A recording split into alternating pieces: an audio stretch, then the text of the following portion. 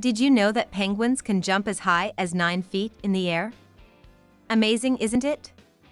Thank you for joining me. Let's begin the show. The porcupine ray, Urogymnus asperrimus, is a rare species of stingray in the family Dasyatidae. This bottom dweller is found throughout the tropical Indo-Pacific, as well as off West Africa. It favors sand, coral rubble, and seagrass habitats in inshore waters. A large and heavy-bodied species, the porcupine ray has a nearly circular, plain-colored pectoral fin disc and a thin tail without any fin folds. Uniquely within its family, it lacks a venomous stinging spine. However, an adult ray can still defend itself ably with the many large, sharp thorns found over its disc and tail. The diet consists mainly of benthic invertebrates and bony fishes, which it digs up from the sea floor.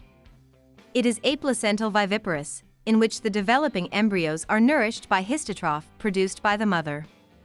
The porcupine ray has long been valued for its rough and durable skin, which was made into a shagreen leather once used for various utilitarian and ornamental purposes, such as to cover sword hilts and shields.